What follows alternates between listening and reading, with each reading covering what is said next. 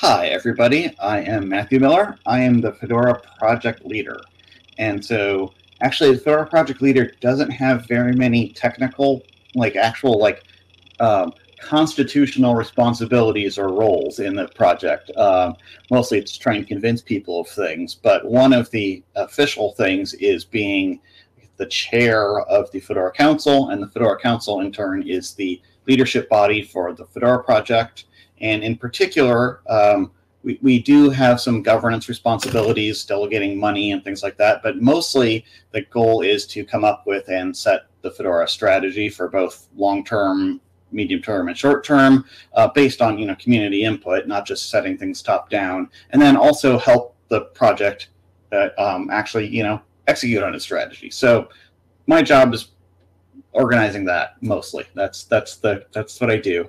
I've been doing that for a while now, and normally I over from my office part of the upstairs over there, but I'm having some problems with my laptop, which is happens to everybody, I guess, is what we're saying here. And so now we're seeing me working from my treadmill desk area and the messy background, which I had not prepared for having in the background, but there it is, a different view of my life for this meeting.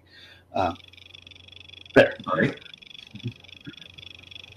Hi, my name is Marie Nordin, and I am Fedora's Community Action and Impact Coordinator. My main role is to help support and grow the community. So I am all over the project. I'm on the Mindshare Committee, I'm on the council, I help with objectives, I work with the Code of Conduct and incident reporting for the Code of Conduct. And I'm just kind of generally all over to support and provide input on the council. Vipul. Hello, I'm Vipul Siddharth. My pronouns are he, him.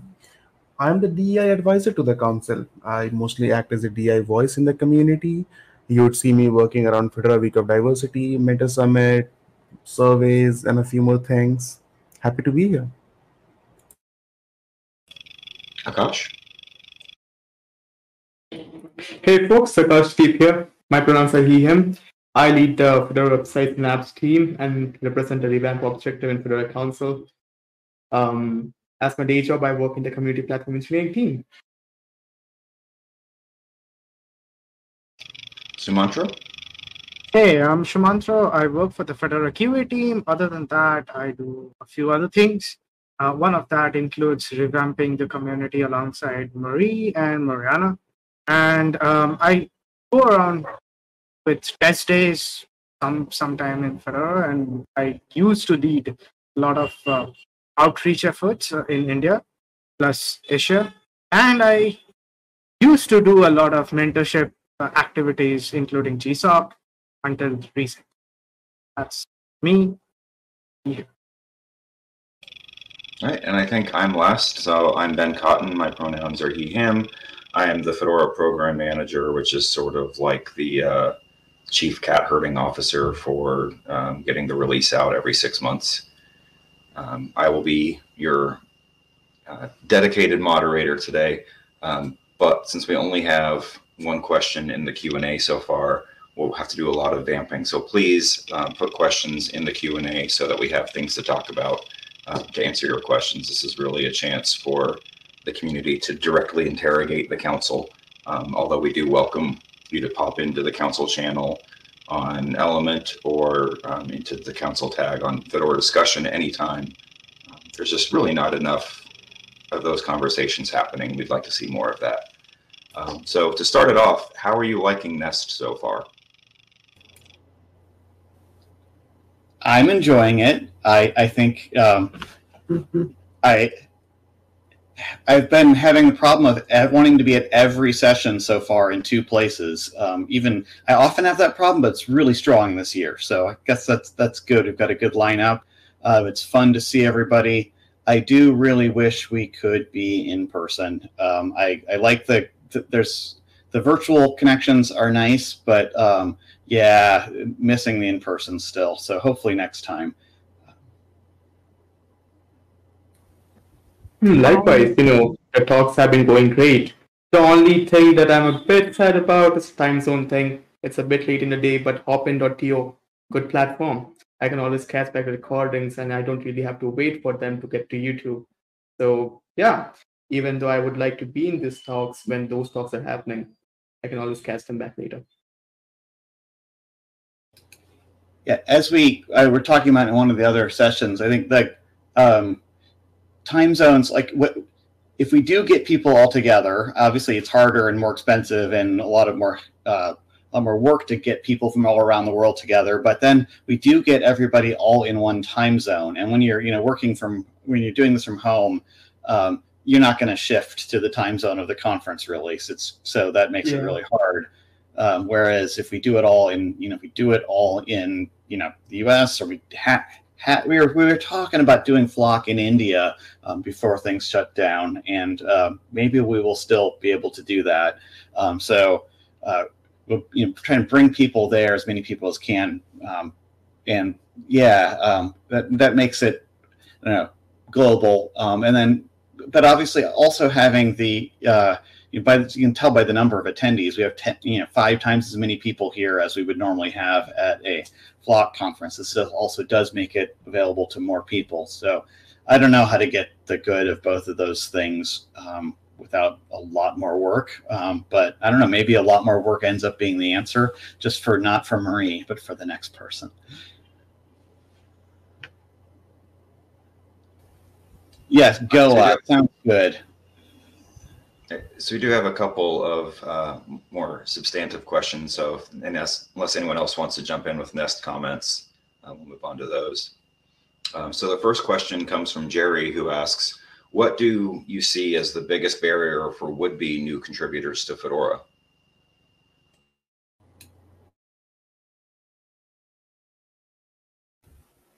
I have a place to start, at least. Documentation, outdated documentation, scattered documentation.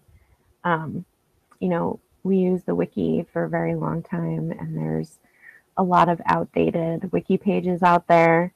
I think that can be confusing for new contributors, not quite sure where to go.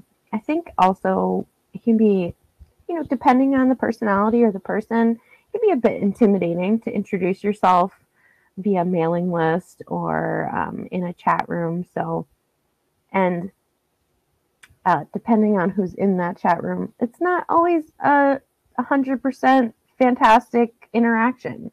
And that is something that we take seriously and we try to work on if people have those types of not great interactions. We're having conversations in order to improve that. But I think, I've talked to at least a couple people who haven't had like 100% great interaction on their first introduction. So those are the two that come to my mind first.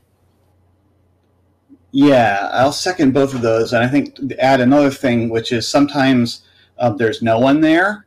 And then people, you're interested in something. It's an area that clearly needs help, but nobody's around to help lead you into where that is. So either just nobody's there that day or week or moment, and then it's like the opportunity's missed, or just it's a group that needs help, so much help that it's not even running. This is part of the whole flywheel theory. That's kind of one of our central organizing things about how to keep a project running. And so we've got some areas that don't have a flywheel. So I think that's a problem as well. Yeah, and then I think maybe a little bit related to all that, there's not always easy things to jump into on a lot of different areas. So it's hard to figure out what the first contribution is, what the first step is. We don't have those paths built out for a lot of areas. And that's a lot of work to do and a lot of work to maintain. But I think that's probably something that projects that onboard people easily and successful have a lot of those waiting for people, and we don't always. And we do in some areas. Like I think design team is a good example of places where there are some of those there, and it's easy to do onboarding. But other areas don't have that so much. Yeah, and building on what you said, I think having more mentorship both formally and informally in the project would help. The Join SIG does a great job of helping people who come into the Join SIG get situated and get going. But the mentorship isn't evenly distributed across the project. And if we want to double the number of active contributors, that's something we're really going to need to scale up in order to be successful.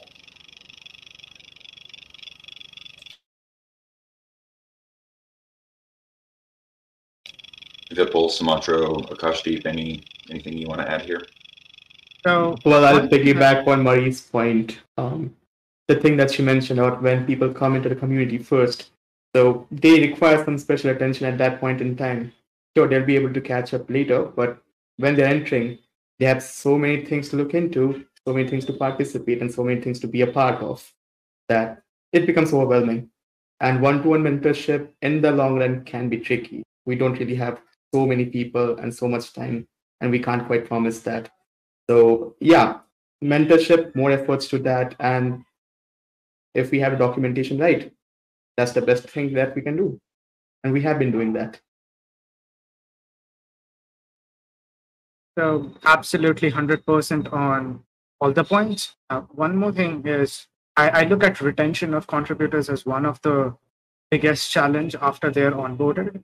And one of the ways that we solve that is try to reward as much as possible and not push contributors to burnout. So that is one of those things that probably mentorship, while we are mentoring somebody, can be instilled in them, that if you feel burnt out at any point or you need help, speak up. Don't just keep doing whatever you are doing for so long that you're totally exhausted, and then there is nobody to pick up after you. So that's one thing probably that should be talked about a lot, and probably can help us figure out better ways we can manage the load between contributors and new folks who are coming. I have nothing to add. Thank you. Well, perfect, because Sumantro's answer leads into the next question. What do you think Fedora's greatest challenge is?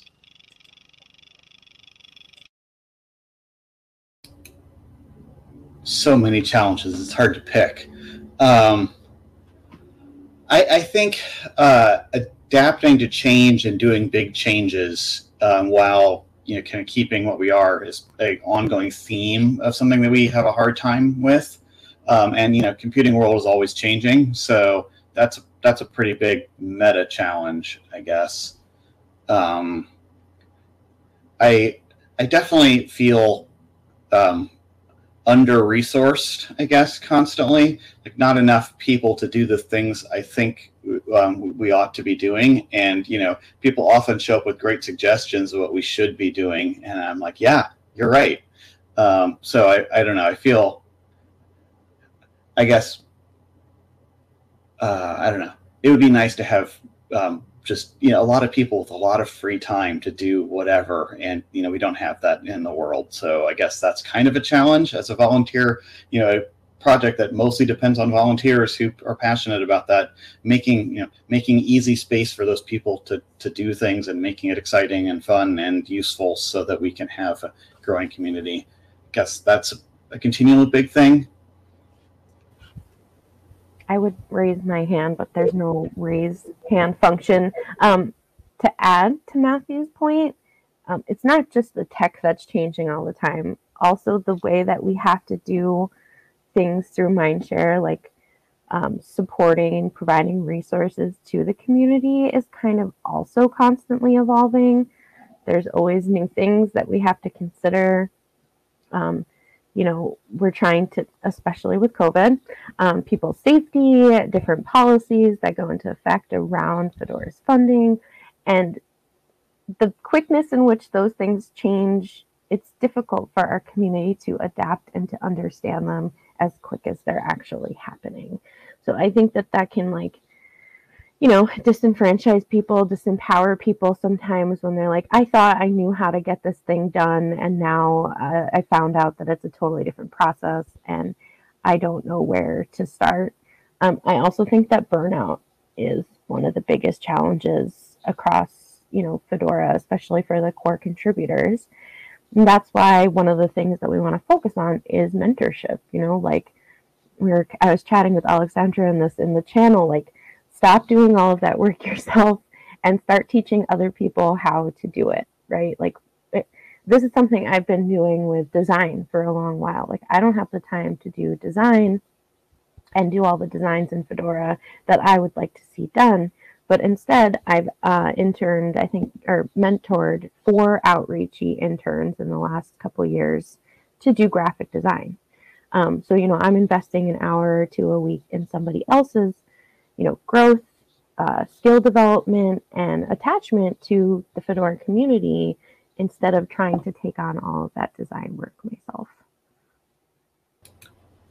Yeah, and that's a hard thing to learn to do because, I mean, sometimes it doesn't always pay off right away, right? And sometimes it never pays off. You may spend your time, you know, maybe teaching, you know, 4 or 5 people, you know, the things that you think would be useful for them, and then, you know, the return you get back into that isn't necessarily, it's not guaranteed that you're going to, and I'm putting it, you know, in kind of crass economic terms, but like you doing that may benefit the people and not actually give you somebody to delegate to a lot of the time, which is also its own value, but makes it a really hard thing to do if what you're really feeling like is cramped for time and things. It's hard to do that, even though I think it does pay off in that way too, but it makes it hard. Sometimes I'll just do it. I don't have time for, you know, getting other people up to speed on this. So figuring out how to make that easier for people and encourage that and make that a default practice is something we need to work on.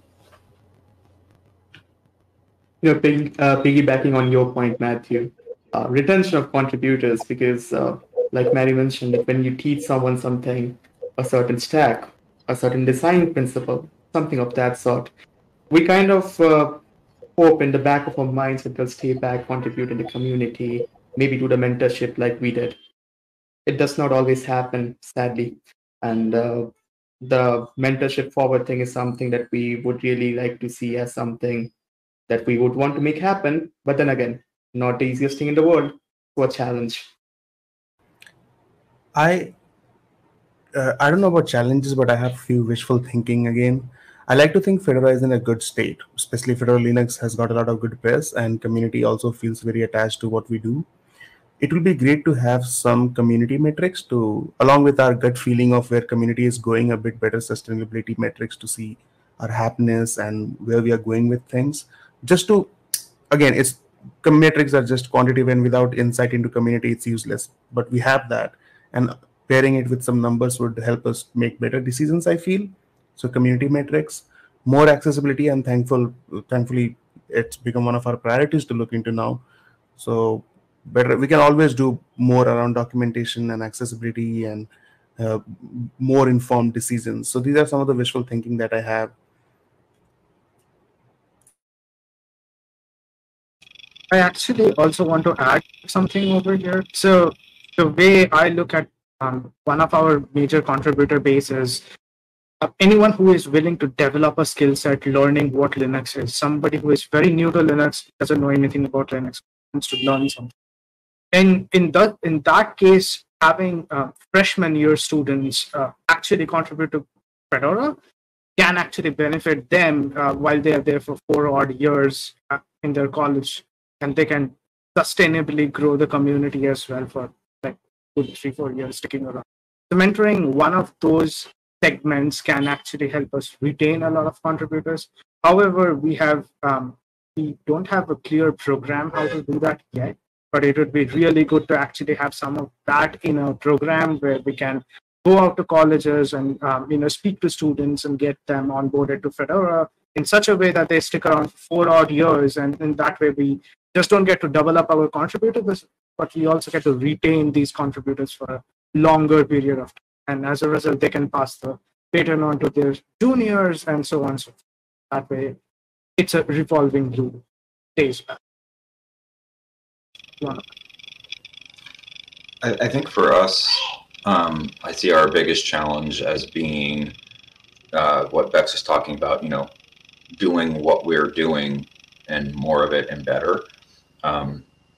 You know, we are really good at doing things with North America and Europe right now. We, as far as I know, have almost no contributor base in Africa.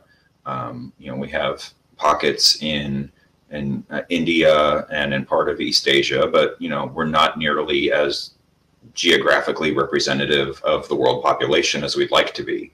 So how do we, you know, grow those communities, both just in number and in, you know, just in our reach and our ability to coordinate and work together when we are truly, you know, globe spanning all of the time? How do we have more asynchronous work? I think we do a good job of it now, but we're going to have to do better in order to meet our goals.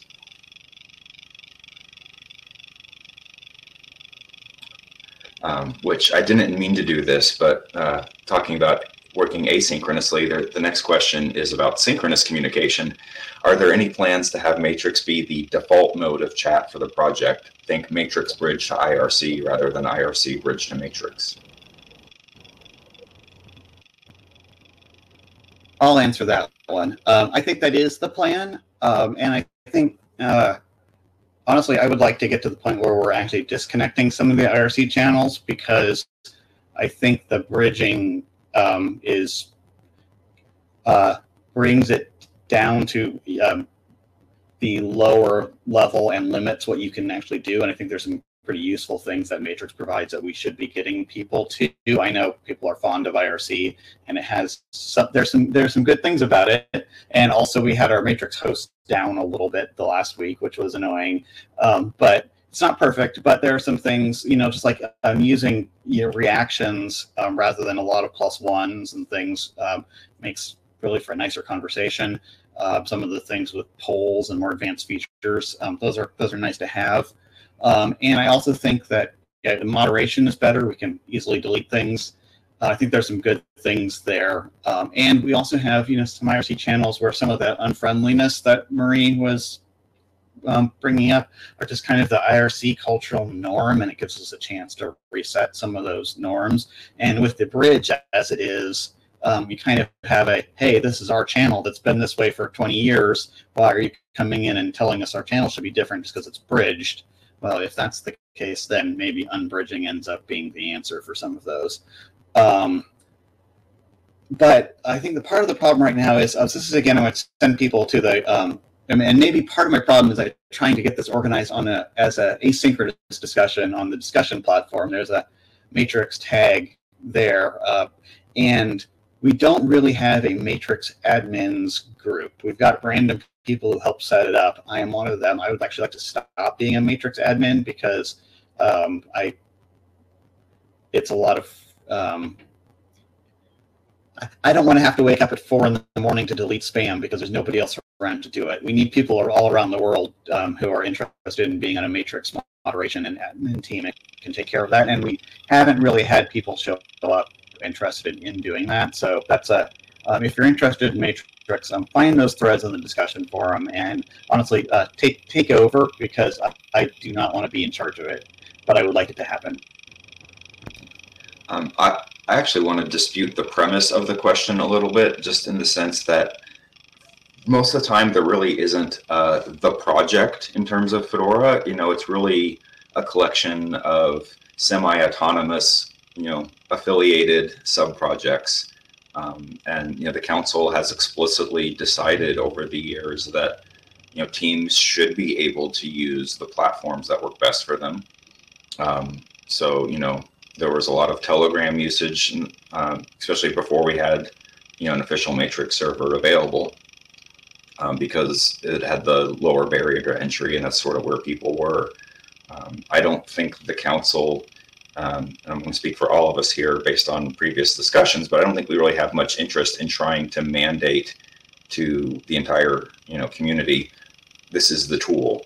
I think we want it to be the default that people choose, but still have freedom to defer to change from defaults when it makes sense for their community. Although we hope that those are rare cases. I think I'd like to add in one point here, which is different people find different chat platforms accessible or not. And I know that's something we're focusing on, but the DEI team was just talking about this. And, you know, there was someone who's vocal on the team about Telegram being more accessible for them. So we put the bridge back up. And so now Matrix, Telegram, and IRC are all bridged again. So, I mean, I think there's the ideal way to do it, maybe in our minds, but then I think also thinking about who's actually using these and who wants to be on them and wanting to be accessible to more people. I don't have the solution for this. I really don't. But I do think that allowing teams to make the decision as individual teams makes a lot of sense. I don't know. It's a challenge because of that problem of things being disconnected and where to go a little bit. There's definitely some appeal to saying, we've got this is our chat platform. Come here. This is where you'll find things. This is our Git repository place. It is here. This is, you know, like centralizing things a little bit more can kind of help with that, like that confusion and sprawl about where to go and where to get help and where to talk to people is also a problem. So yeah, it's a balance because I hear what you're saying about that as well. And the bridging again, like the Telegram bridge can also really be confusing as well because of the way it happens to work, where people on Telegram may think that they're notifying people and they're actually not, and you don't realize that you're not getting notified, and then you get disconnects in people's expectations of what that meant. So sometimes the bridges can tie things together, but they also require a little bit of extra understanding that you are working through a bridge. If people think that it's invisible, but it actually has artifacts, then that can make the communication problem worse. Matthew, I'm going to ask you to refresh real quick. Your audio is apparently kind of not great, and we'll see if anyone else wants to contribute while Matthew is reloading.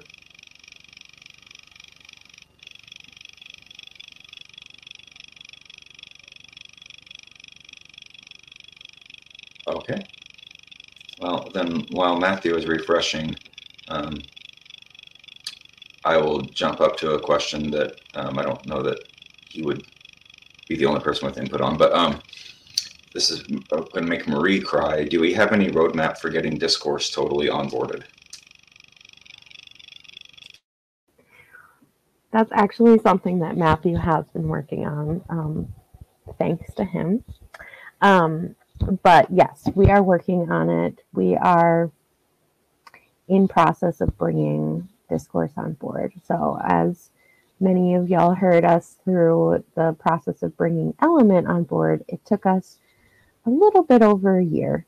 So we are approaching that mark with discourse, but it's a complicated process because this means bringing a vendor onto Red Hat, right? So Fedora doesn't have an entity to bring vendors on.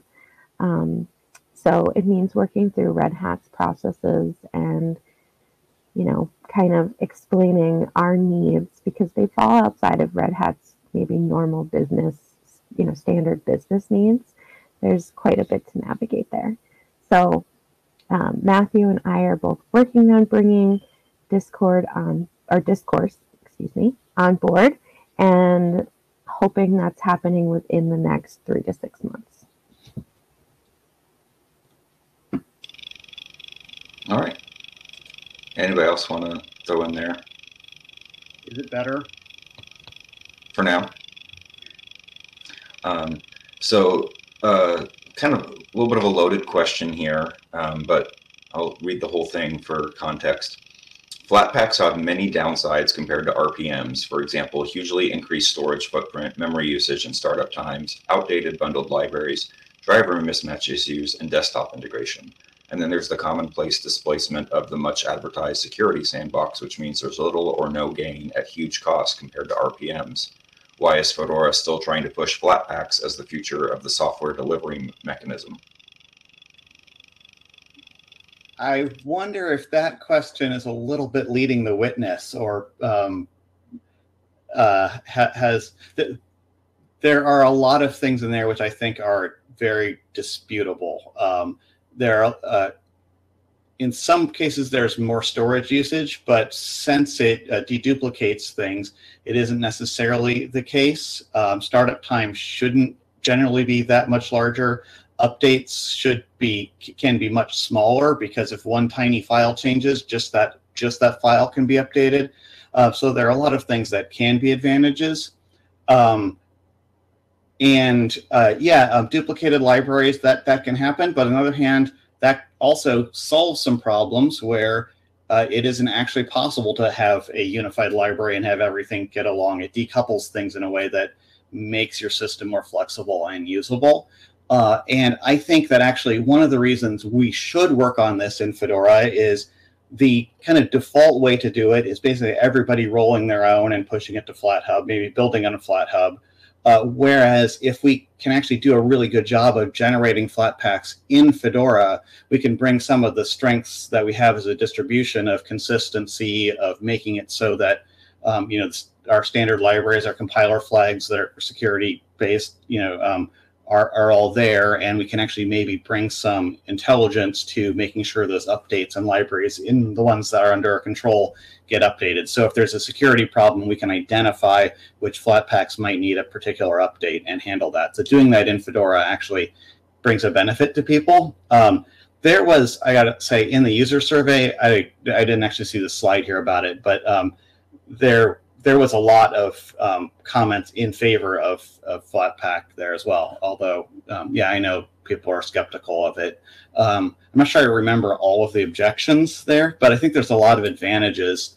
The other one was like the security sandbox. To summarize that, basically, Flatpaks can be wrapped like they're in a container, but if they do that, some of the application's expectations don't work, because it's expecting to access your whole home directory and suddenly it can't, and it acts weird, and that's confusing to users. So a lot of applications are not really very strongly bubble wrapped. Basically, they're not protected from the system, or the system isn't protected from them, whichever way. So what are the advantages is the question. And I think part of this is there's a thing about building Linux distributions that one of the Debian people said a while ago, which was that to make a Linux distribution, you've got to be able to accept tepid progress for the somewhat better. Things don't have to be immediately this solves our problems now. And so in order to get to a place where we have nicely integrated applications that do have those protections, something like Flatpak that does the decoupling is an important first step. Even though it doesn't solve the problem, it gets us closer to that, and having that. So that's a fundamental first step in getting there. There's a comment there. Flatpaks make sense only on something like Silverblue. I think that maybe is partly true, although I think there are things on a non-OS3, non-Silverblue based system where there are some advantages as well. But I think it maybe does make the most sense on something like Silverblue. But I also think that approach, Silverblue, CoreOS, the Fedora IoT thing, is a good way to go. So I think those both can be true.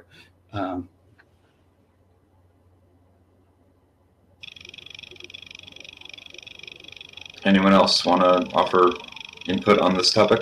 We'll move on to the next question. I'd like to. Go ahead, Matthew.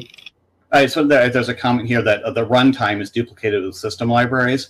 That can be a duplicated. We can also do deduplication of that if that's an issue. But having a runtime that's duplicated is more space. That's true. It's a thing. It's a cost that you pay in order to get the advantages. So one of the advantages that I thought of having Flatpaks in the first place is because it's a good middle ground. There are software libraries that don't quite keep up with the updates that we have in Fedora. First, as one of our foundations, so you can pretty much expect that the dependencies that we maintain are very up to date. It does not happen to be the case for the softwares that we make use of a lot of the times. So Flatpak helps us reach the middle ground. Even with some older libraries which are still supported, might not be in the current distribution, but we can have it packaged inside of the Flatpak. And that is how, the slow times was something that was a case in 2020, according to the article. But I don't think it's the case right now, or at least not in my use case.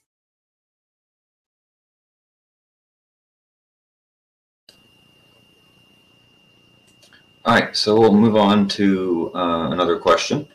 Back to Ben's answer for the geographical user base challenge. How can we grow this? What about the idea of potential Fedora folks doing some type of volunteer mission in these places to help spread the awareness of Fedora locally while teaching the opportunities within open source and helping grow their knowledge, or some type of collaboration with local organizations?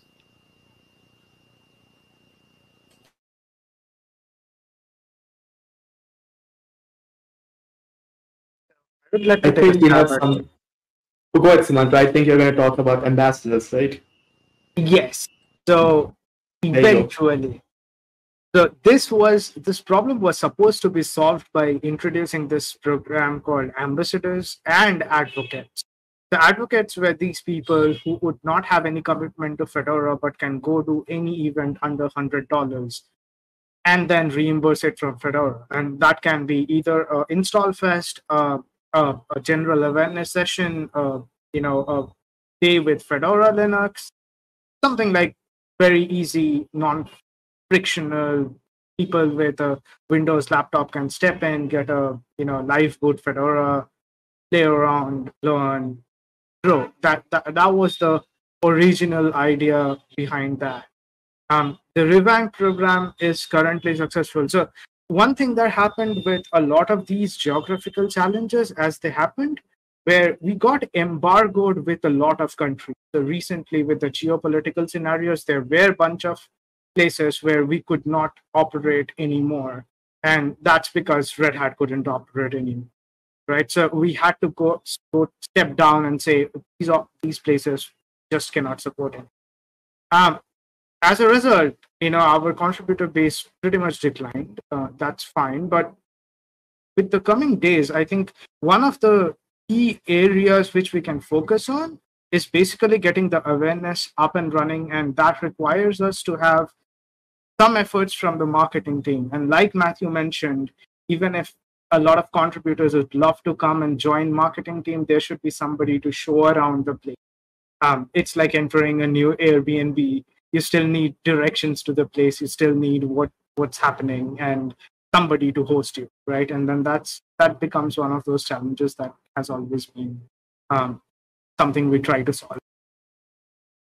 So that's my input on it. Apart from ambassadors, HAT has been something that was a bit too divided, sure. But we were able to connect with people who belong to those areas, representatives from those places, from India, from the places where these events took place. A lot of contributors, a lot of users who are not necessarily contributors, they went to attend these talks. They were a part of discussions as well. And when they left, they had this thing in their minds that, well, Fedora is something that they would want to be a part of. So, yeah, there are a lot of things that we are doing towards it, and I'd like to see more of that happening down the line.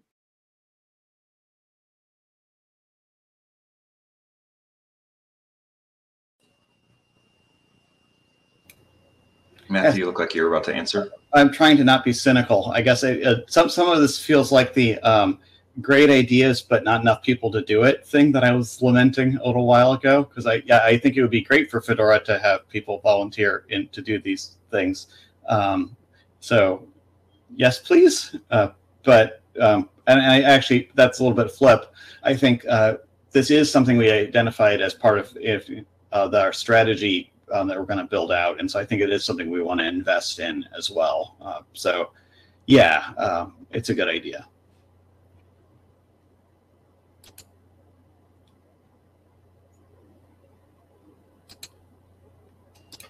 All right, so we'll move on to the next question. Where do you think we are on focusing about Silverblue?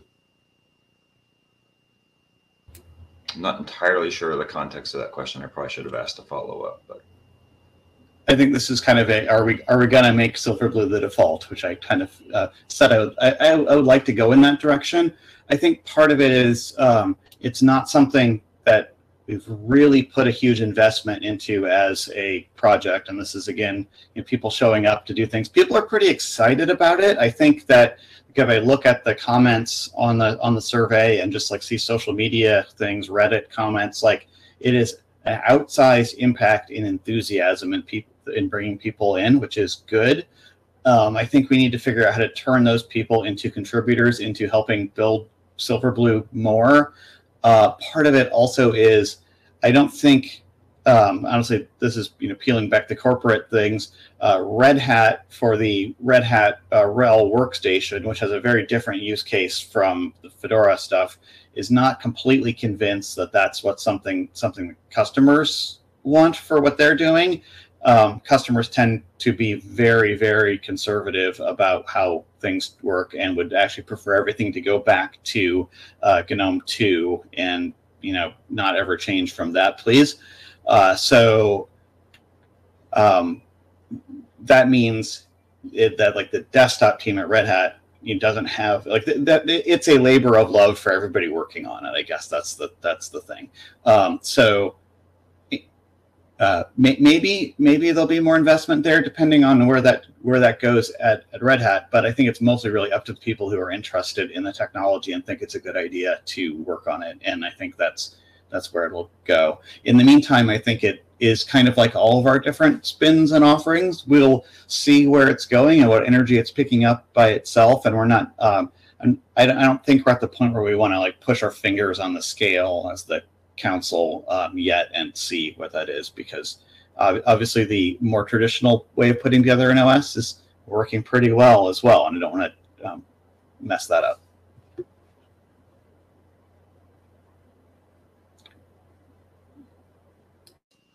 All right. Before I read out the next question, I realized maybe we should have explained a little bit how the council is structured, so I'll set the context. So the council members are a mix of people who are hired by Red Hat to be in certain roles, which is Matthew, Marie, and me. And we also have people who are selected to represent the groups within the community. So the engineering steering committee, the Mindshare committee, and the diversity, equity, and inclusion team. We have our objective leads, which are people leading a generally 12 to 18 month effort to do a larger change, either technical or community related within Fedora. And then we have two people who are elected by the community directly to serve on the council for 1-year terms. And so the question was, is there a minimum requirement to run for the council? And Sumantro had indicated that he had something to say, so I will let him go first. So one thing, I have been running for elections for quite some time, both Mindshare and Council. So one thing I wanted to explicitly, I noticed this as a pattern and I wanted to explicitly talk about it, or at least bring it up, is when we write council interviews for mostly people to read and consume before they vote, that's mostly in English. Now, we are a very diverse community, which means a lot of our contributors also come from places where English is not probably the #1 language of the most spoken language, right? So constructing a lot of huge, heavy sentences containing meanings grammatically correct and syntactically right, putting that as a part of an election interview might become a challenge for a lot of contributors, which has a resultant decline on how people have never submitted interviews because they just thought it's a lot of work. Plus, this is not my language, accepted only in English. So I wanted to really understand how the council feels about at least having a section of this thing in any language which is not English, making the community more cohesive about how they can submit a part of what they want to do to be in their language, be more comfortable rather than force them to write in a pattern where they are not. So I will say, if it makes you feel any better, I don't think the interviews actually matter all that much. Just comparing like the number of votes cast to the page views on the interviews, I think it's pretty clear that a lot of election, just like in political and any other group elections, a lot of it comes down to name recognition. And, so, the best thing you can do to help your candidacy when you are running for an elected position in Fedora is to be active in the discussions and to not be a jerk.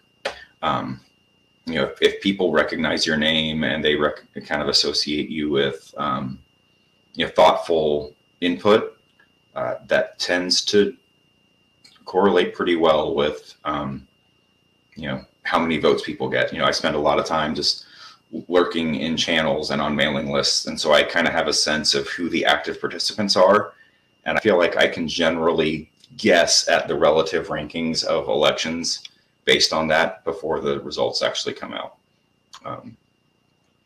To answer the question directly before we sort of sidestep into Sumantro's question, because I think it's a good one. Basically, the requirement is to have a Fedora account and currently to have signed the Fedora project contributor agreement. There is some open discussion about whether or not that will continue and in what sense. But other than that, we welcome anyone to run. There's no, must be this tall to ride. You'll have more success if you've been around a while and have established a name for yourself, probably. But one of the ways that you can make yourself more well-known is to put your ideas out there by, standing for election.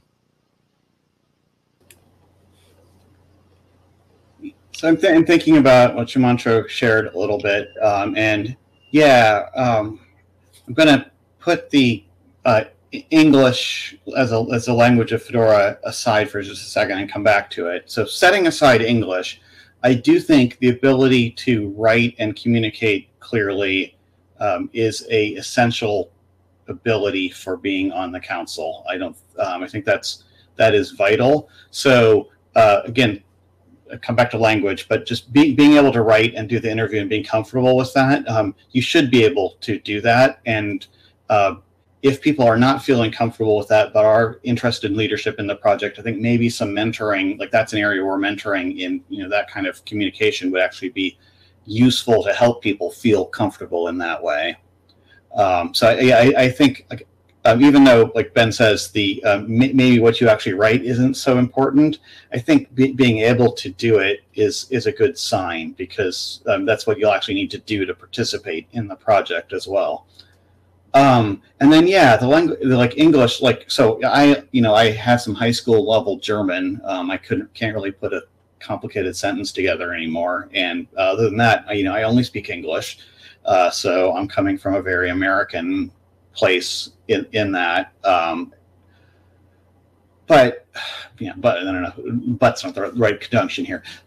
There are a lot of languages in the world, and there are dozens of languages in Fedora, and we kind of need some unified way to talk and communicate. And so mostly for America-centric reasons, we've picked English as the language of the project. In a lot of places, it is kind of a language of the internet, again, very American-centric, but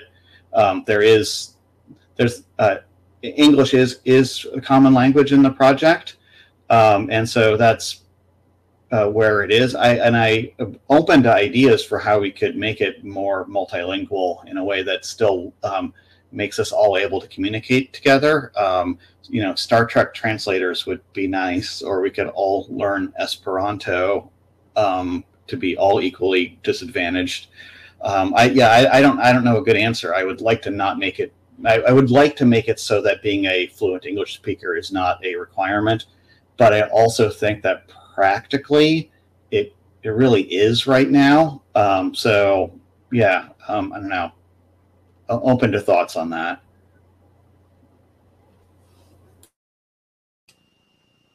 So one thing, and we don't really have time to decide it now, but I think I'll action myself to start a discussion thread. Historically, I have done basically no editing other than formatting in election interviews. because I am very conscious of not wanting to, be seen to, put my thumb on the scale, as it were. On the other hand, I happen to think I'm a fairly decent editor, and, as a native English speaker, I can often at least be like, hey, this sentence doesn't really quite, English the way maybe you meant. So, that could be something that the council sort of decides, like, what sort of level of editorial, should, the program manager give when interviews are coming in? Should we stick with, hey, does the formatting look correct and nothing else? Or, should there be some involvement? Should we have other people who, have less official titles in the project be able, come in and help people? I think, there's definitely, there's no prohibition against having somebody else say, giving your answers to somebody else and say, hey, can you help me refine this? And I would encourage it, even for native English speakers, do my ideas that I'm expressing make sense? Find a friend and ask them, even before you, stand up as a candidate, look things over. So maybe there's ways to tune the process a little bit.